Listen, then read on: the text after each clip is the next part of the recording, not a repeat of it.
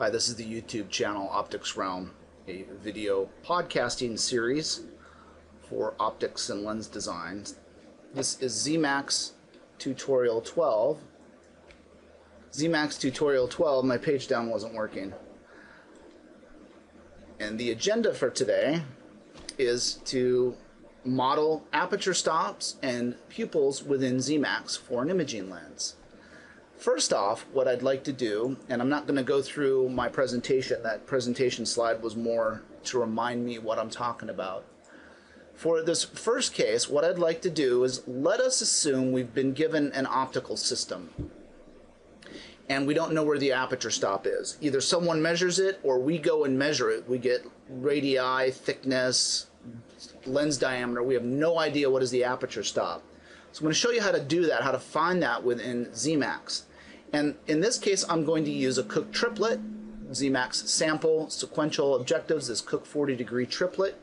And I like the triplet for this case because the aperture stop is on a lens. Unlike the double Gauss, although I love the double Gauss design form, the double Gauss has an aperture stop in the center. Usually in an iris, it's very apparent where that aperture stop is. So let us assume that we've got this Cook triplet. We've measured it, and we've entered in the radii, the thicknesses, and notice the semi-diameters have hard apertures encoded on them. And I can tell because there's this U. If I hit Control Z, Zemax is going to size this lens to just pass all those, rays. I'm going to hit F3 and F3 and go back to our system. Now we can see the aperture stop is on surface 4, but again, we don't know where that is. So first off, what I'm going to do is make this float by stop size. Now before I change this, notice the working F number is roughly F5. We're going to go to float by stop size because we're going to be moving the aperture stop around. And I want to turn the ray aiming on. I'm going to go to paraxial. That's going to help us ensure the aperture stop is filled with rays and it eliminates problems from pupil aberrations. Let me change the aperture stop to the front surface. And you can see all the rays are not getting through, so we have to go to set vignetting. We have to set the vignetting under field data, and notice all the vignetting terms are 0. I click set vignetting, and the compression terms, VCX, VCY, are non-zero. That's telling us this is probably not our aperture stop. So let's look at this. I've got to go to a 3D layout, and you can see all of our rays are getting through.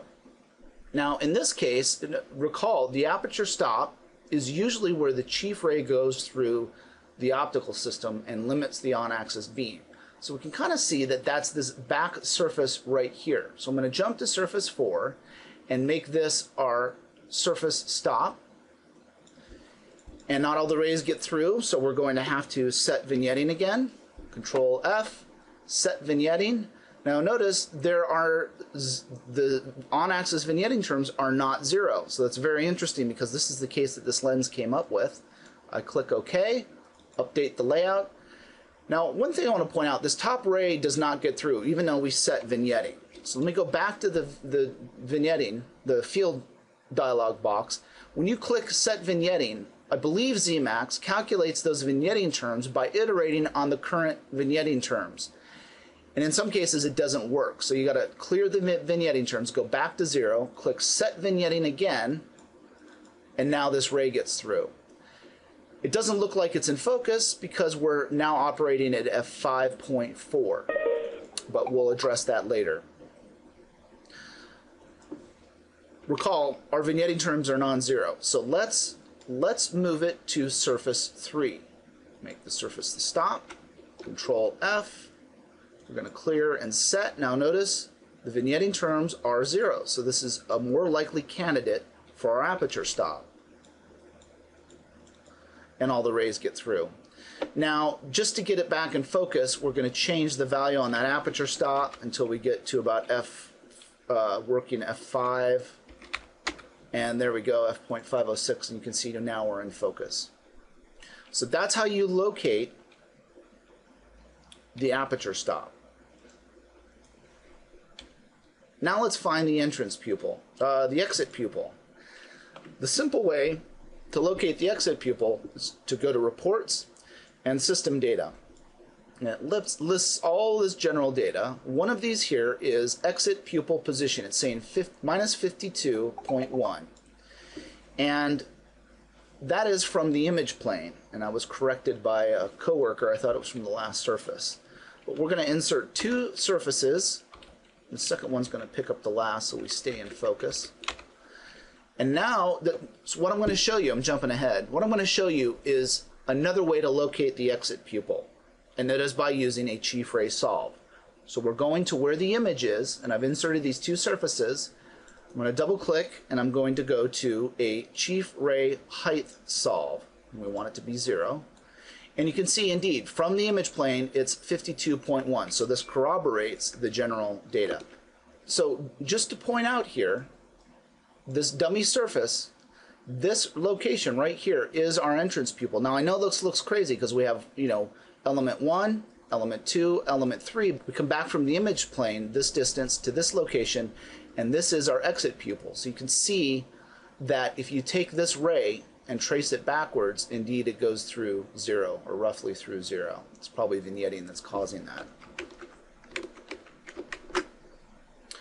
Let's talk about how vignetting can affect that. That was a good segue into it. I'm going to go back to this double Gauss 28-degree field of view from the Zemax sample sequential objectives dialog box. And you can see in this case, we do not have hard apertures like we did in the Cook triplet. So all these apertures are sized by Zemax to allow all the rays through.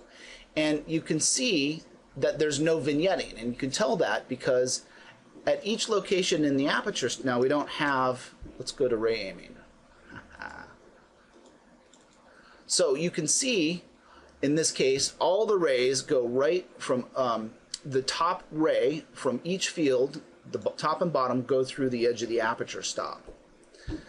Now I want to point out, so this lens surface here is sized to pass all the rays. And there's a setting in Zemax you have to be careful about under the General tab, under Miscellaneous, the semi-diameter margin in millimeters. Now before I change that, I want to point out, if I were to go into the merit function and ask the edge thickness, it would report the edge thickness from here to here. Now what I'm going to do is I'm going to put this margin, semi-diameter margin, on all the rays of 1 millimeter. So every lens, I'm going to update by double-clicking. You can see it adds a millimeter. Now if I went into the merit function or anywhere and evaluated what the edge thickness is, it would give it from here. So this is a very important parameter to watch out for. I'm going to set it back to 0 for purposes of this tutorial. So in this case, let me reiterate, all these rays go through the edge of the aperture stop. Now I'm going to artificially put an aperture, or not so artificially, put an aperture on this front surface. It's got to be 29 millimeters to pass all the rays. Let's put 25 on there. And you can see now this ray is clipping. Let's just put 25 on the front and the back. This bottom ray is clipping on both the second and third fields. I'm going to go to the field data. I'm going to set vignetting. And now you can see all the rays pass through, except now these rays do not go through the edge of the aperture stop. So it's, in this case, the aperture stop is just limiting the on-axis bundle. Another key concept is to discuss the chief ray, where the chief ray passes through the optical axes. That is where you're going to have a stop or a pupil. So in this, what I did is I pulled up, moved too fast, under Zemax sample sequential afocal rifle scope. This is the system here where you've got a front objective, a near field lens, an eyepiece, and then a relay, and your eye goes back here. In this system, the aperture stop is set on this eyepiece back here. But for our purposes, I'm going to just turn on the marginal and chief rays. So this marginal ray is this ray right here, and where the marginal ray crosses the axes, that's the image, so there's an image here. Now notice, because we go through an image, this aperture stop, there's a real pupil back on the objective, and that keeps the size of the objective down. And also this chief ray, it goes through the optical axis back here, so there's a pupil where your eye goes. Technically, when you stick your eye up against this, your eye becomes the aperture stop. But for sake of design, you've got to pick another location. Sometimes you pick another location for your aperture stop.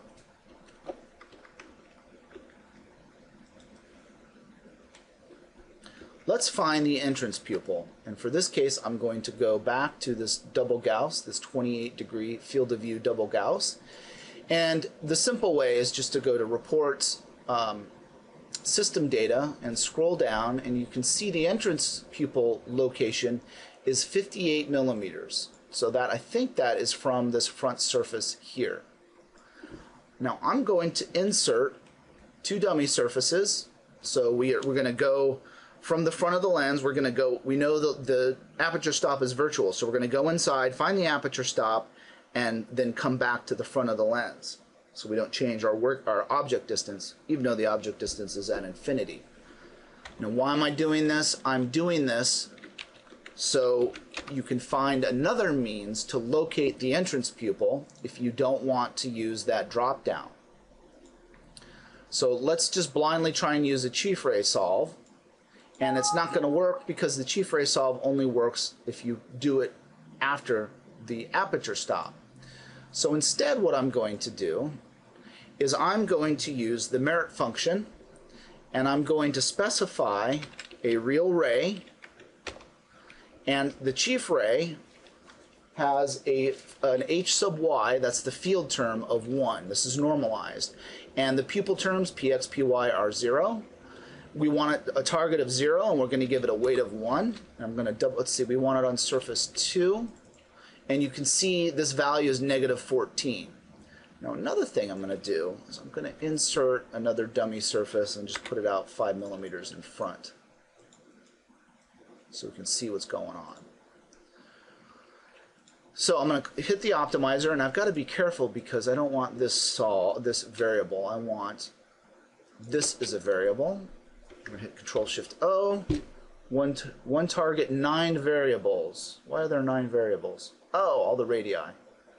Reports, design, remove all variables, and we want this to be a variable. Control-Shift-O drives it to 0, and it's saying 58.94.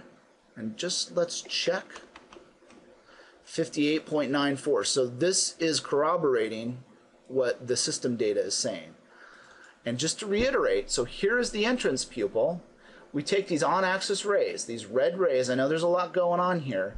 These red rays, we project them forward, and you can see that this chief ray, as projected forward, does cross the optical axes. Likewise, we can find pupils between elements. So let me get rid of these.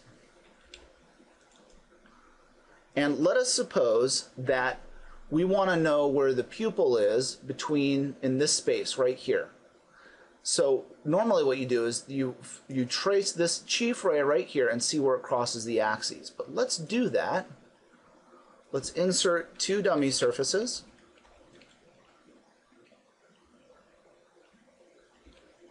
We're going to pick this up to undo our error.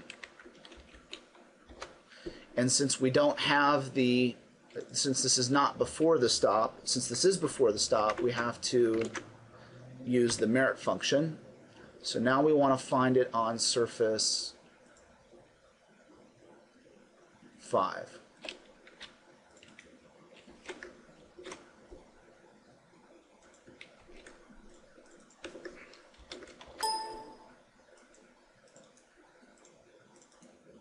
So here is the pupil. If you take, now there's a lot going on. If you take this little piece of the chief ray and project it forward, you see that the pupil space is there, which is close to the real aperture stop. If you do that in a lens, you have to make sure the dummy surfaces have optical material on them. Here's the Zemax homework. It's essentially a repeat of the Optics 12 homework. Problem 1, I've changed some of the numbers, so be careful. The problems 2 through 6 is identical. You just use perfect lens to locate it. Problems 7 and 8 is to locate the pupil in some air spaces. And I will post these on my YouTube site. Thanks for tuning in. If you have any information or comments relevant to this topic, you can use the channels below, or the channels listed here. Otherwise, it's best to put stuff in the YouTube comments down below. Thanks for tuning in. Have a good day.